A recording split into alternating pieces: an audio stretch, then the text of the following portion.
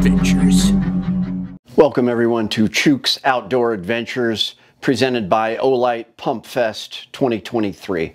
I'm just kidding. I don't work for Olight anymore, and I just say that to piss them off.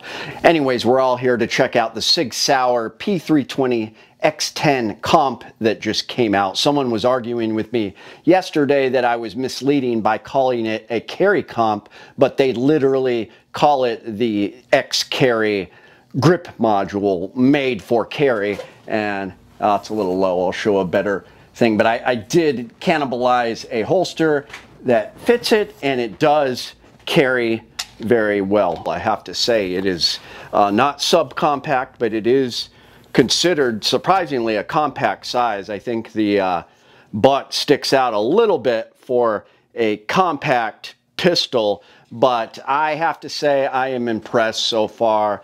I did take it to the range. I will show that footage. And the big question is this going to replace my FN 510 MRD? And I'm not totally sold on it, but it is very nice. I think if you are a Sig P320 guy and you like 10mm, this could be a great choice for you, especially for carry. The compensated slide is really interesting. It's got that port in it. We're going to take a close look at that and talk about that. But one of the big questions I get is, I know I've done the videos about the P320 9mm having all those problems, and the reports are saying they're actually going off in holsters without anybody touching them. That has never happened as far as I know in their 10mm version. That is all in the 9mm duty versions.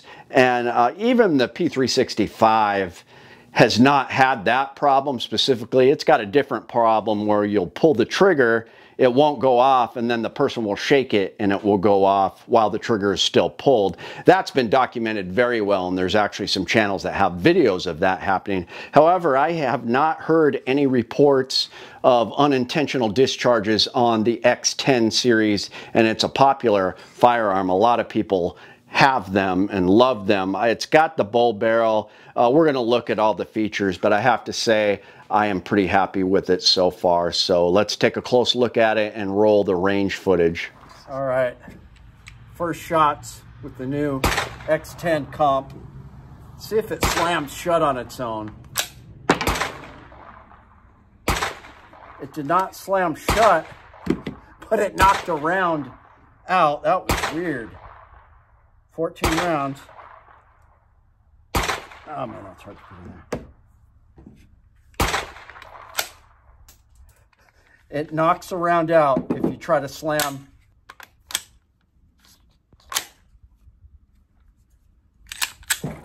Okay, first shots, we're gonna do 30 rounds.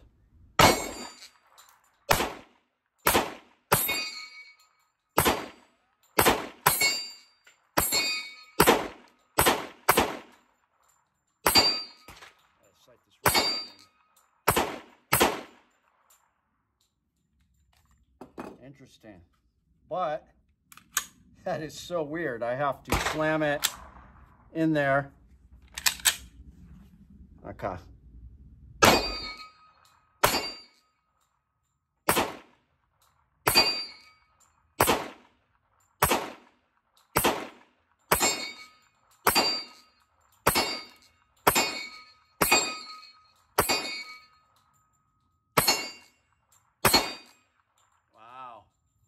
I need to work on the red dot, but recoil is not bad for such a short little 10mm.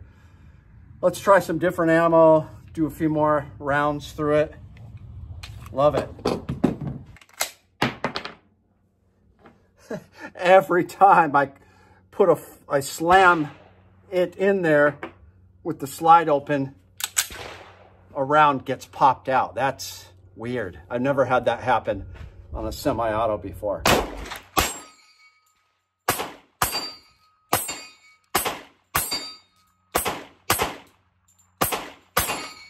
Comfortable to shoot. Very comfortable to shoot. I am liking it so far. I think it's a keeper. Just for the heck of it, I got 11 rounds of Underwood 200 grain coated high-tech hard cast. We're going to see how it does in the new Xten Comp. Oh, 17 rounds, and I knocked the stand down. Wow. You see my flinch? I gotta stop it. Gotta stop that. I hope Chuck's not watching. Very impressive. Very impressive. I hit the steel at 17 yards. That never happens for me. First shot like that. But yeah, I think it's a keeper. Maybe not be my favorite, but it's really nice.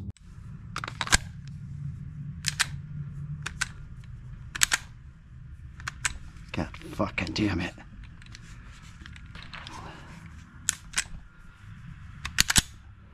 Fuck.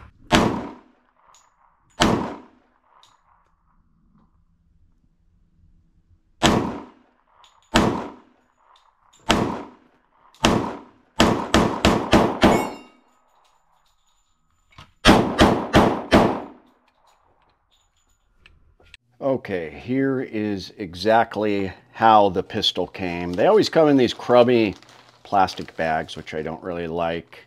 Had one of these things in it, and this mag was in a plastic bag. 2 magazines. Very disappointed. I think Glock sets a gold standard on its Gen 5s by having all of them come with 3 magazines out of the box, and I don't like that. As you can see, I did put this Siley Wolf X Pro on here because I wanted to test it out.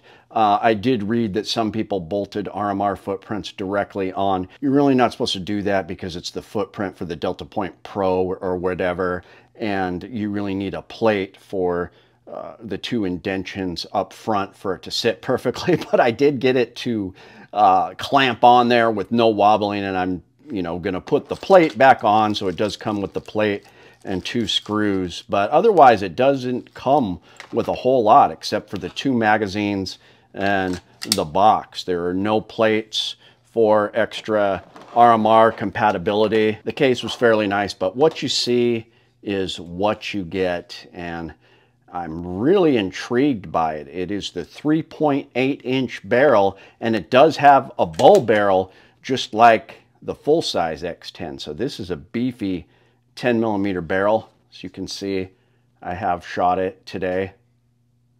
But I really like the fact that you get a really beefy bull barrel. I think that helps with reliability. But this is the big thing right here. They call it the integrated expansion chamber. So as you can see, it extends farther than the barrel, and that is supposed to act as a compensator as it's shooting gas up that way and helping with the recoil. They say it helps up to 20% to mitigate muzzle flip, felt recoil. I'm not sure if it's that high, but I did notice a difference. It does help. Absolutely. I like this red dot. So just starting at the front, we've got some nice serrations in the front. Rear serrations are nice too. These X-ray sights. X-ray 3 night sights are nice.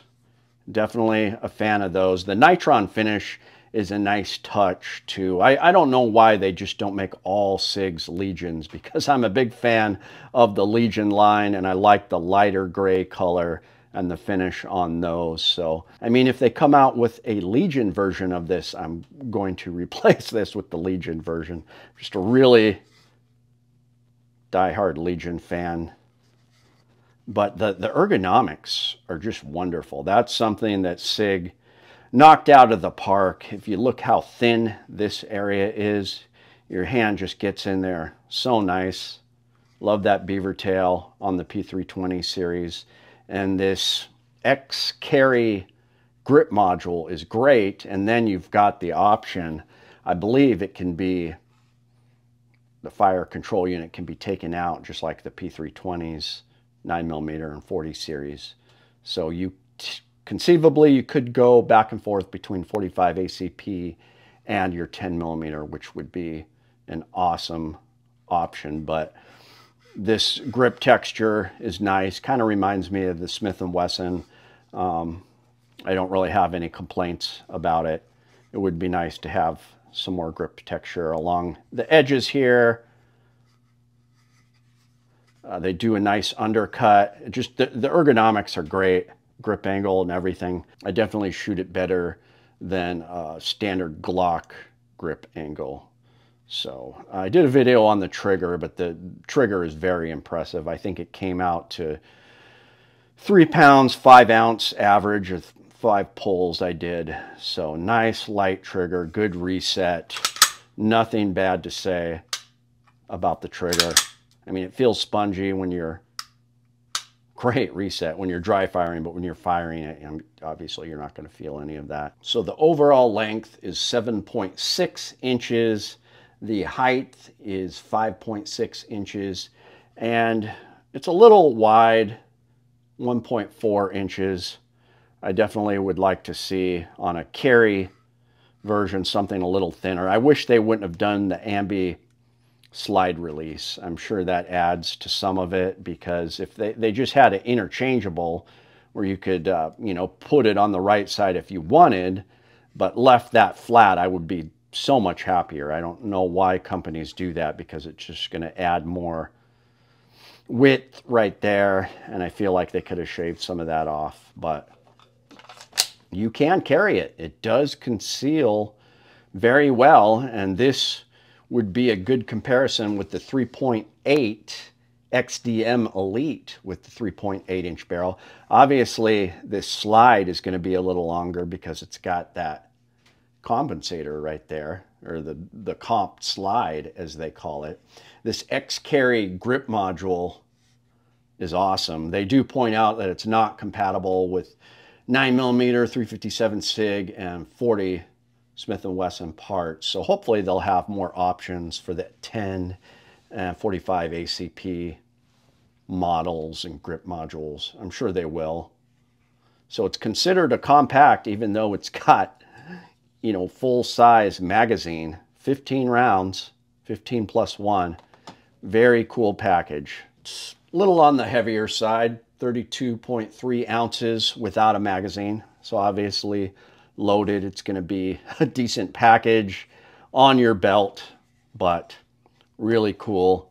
And this is the big thing about it that makes it stand out so much. It's no other 10mm that's produced on a major scale like this has something like that. So, you know, there's some custom ones obviously, but this is the first one in its class with that integrated expansion chamber in the slide. Very impressed with this pistol. Well, there you go. I did put 200 plus rounds through it, and I was gonna clean it and lube it because I've had problems with brand new firearms. I've always said it should just fire out of the box without doing anything to it, like all my Glocks have always done, except for that last Glock 20. So I was gonna clean and lube it, and I totally spaced it. I rushed to the range and did that today, and no malfunctions. Hard cast coated underwood. It ran everything. I fed it, and I am very impressed with it. I am not to the point where this is going to be the be-all 10mm, but it's up there. It's in my top favorite 10mm now, for sure. I don't really have too many bad things to say about it. Let me know what you guys think. I think it's a great option, and like you said, I have some friends that are dedicated SIG guys. They love the full-size X10. Like my buddy Frank, he's had really good luck with that full-size X10, and he really wants to check this out. He's very interested in getting one, so I think it's great. I really don't have too much bad to say about it. I give it 2 thumbs up. I'm going to do some more testing with it, and the big question, of course, is how does it match with the 510 MRD? They are very similar sized, at least the slides are. So next Saturday I will have a comparison with that FN. But thank you for tuning in. Please become a patron if you can. I got Chuke hoodies down below, and it's Chuke, your friend in the field. My name is Chuke. I like to trade my guns just for fun, but now I have none. Oh, look, get shot by a bear, but I don't care. I got a 10mm. Chuke's Outdoor Adventures. almost die every time.